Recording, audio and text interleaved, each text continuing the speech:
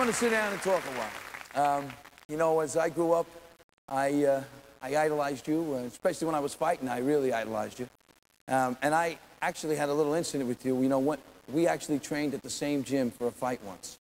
In 1977, you were training at Gleason's gym in New York, and you were training for Kenny Norton at Yankees. That was me, yeah.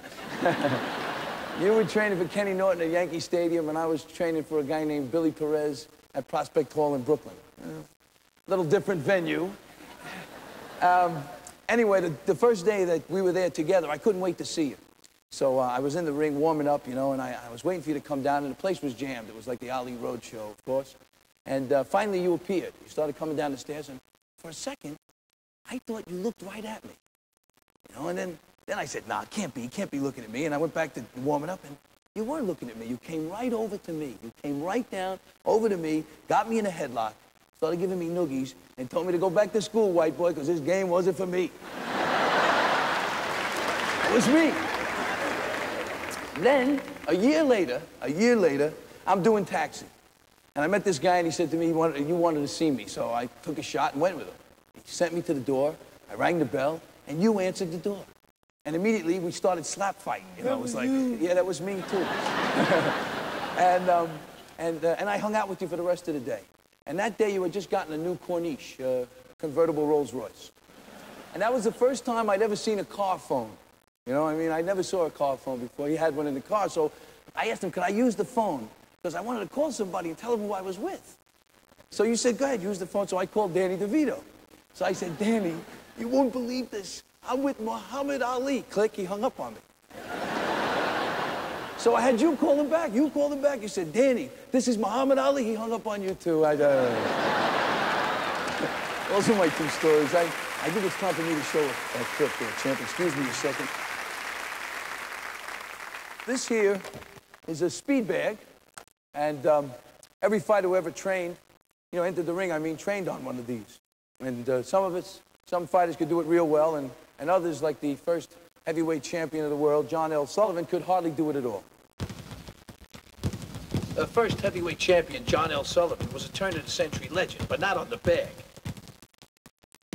Jack Johnson, one of the all-time greats of the division, had more style than John L., as you can see. Now, Jack Dempsey, looks good, who spent 7 years in terror, practiced timing on the speed bag. Joe Louis, who took out 25 opponents in title fights, first had to master this skill. Even The Rock, Rocky Marciano, a fighter known more for brute strength and grace, did his workouts with the bag. But it took many generations for boxing to produce the most exciting, most unpredictable, by far the most innovative, and unquestionably the fastest world heavyweight champion in all the history of boxing. He is the magnificent Muhammad Ali. Oh, did you see that? Ali was brilliant, of course, on the speed bag, you know. Not like the rest of those guys, huh? Anyway, since I'm here to give you a little demonstration of the different apparati, anyway, let's see if I can still do this.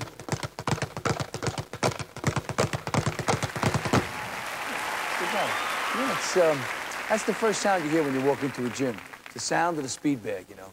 And I mean, each fighter has his own way of doing it. And it's sort of like dancing, isn't it? Let's see.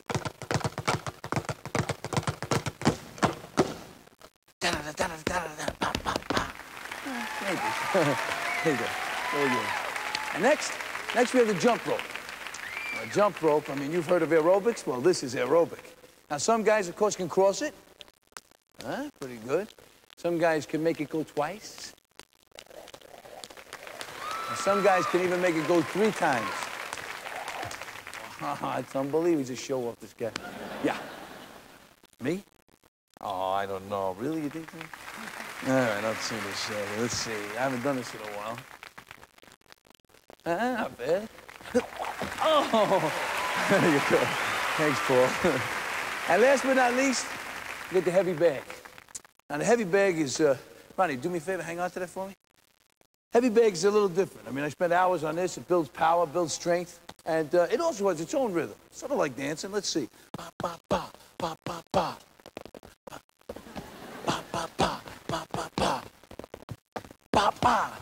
That hurt you? No, I don't think so. Okay.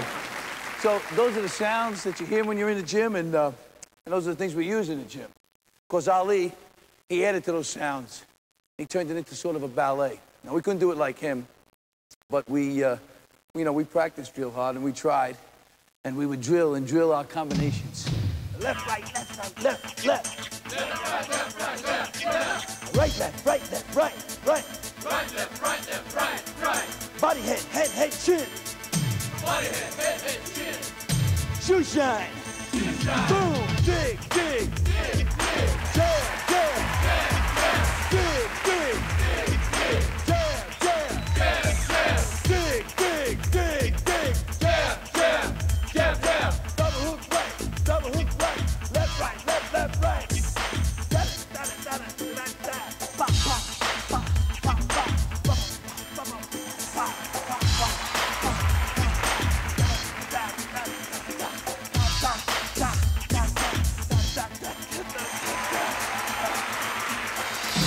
right, left, right, move, move, left, right, left, move, move, hut, hut, hut, hut, jab, jab, jab, jab, jab, jab, jab, shoe shine, boom, boom, shoe shine, boom, boom, shoe shine, boom, boom, boom, boom, boom, boom, boom.